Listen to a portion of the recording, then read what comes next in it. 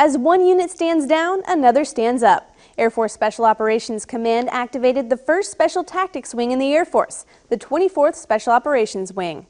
Their mission is to provide special tactics forces for rapid global employment to enable air power success.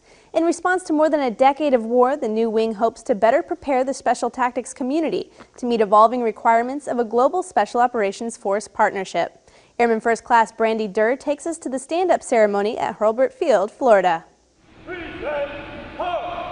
The Air Force Special Operations Command is making history at Hurlburt Field. We will begin a new chapter in Air Force Special Operations Command history with the activation of the 24th Special Operations Wing, or the very first Special Tactics Wing in the United States Air Force. The wing is responsible for providing battlefield airmen to any location in the world at any time. We've got to be able to look the fathers and the mothers, the wives and the husbands and the kids, look them straight in the eye and tell them we have done everything possible to make them successful in battle and bring them back. I look forward to doing that with you. And he's determined to turn the wing into a combat capability fit for the AFSOC portfolio.